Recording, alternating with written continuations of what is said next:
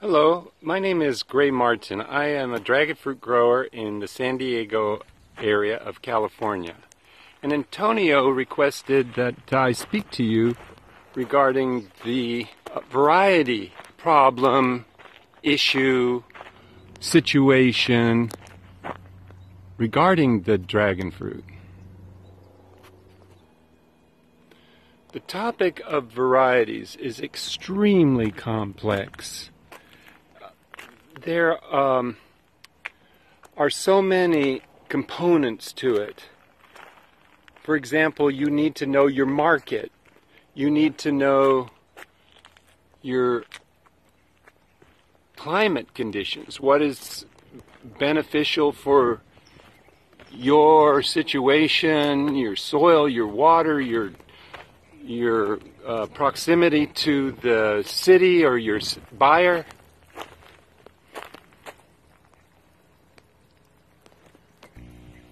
So I would like to actually discuss varieties in terms of what I suggest you might do in the beginning. It's very different from what I did 20 years ago. I developed my own varieties, but it took me a period of 10 years. And, well, actually longer, but what I'm saying is 20 years ago, I could afford to take 10 years. Now it's somewhat different. So here would be my recommendation. Collect as many different varieties as you can and grow, somewhere in the neighborhood of 15 to 20 of each one. And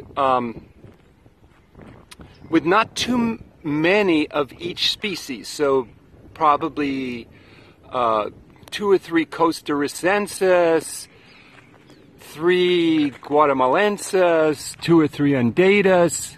See if you can find some hybrids and grow them and take records of the seasonality.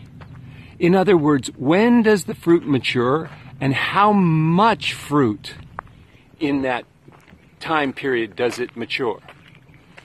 And this will give you an idea of the complexity of the different varieties. You can also, or you must also, test the quality of the dragon fruit, but there's so many components to the dragon fruit that are not strictly related to the fruit quality. Now, fruit quality for me is so important for the market, so I had to develop my own varieties. I have very little time in this video, but let me try starting with that.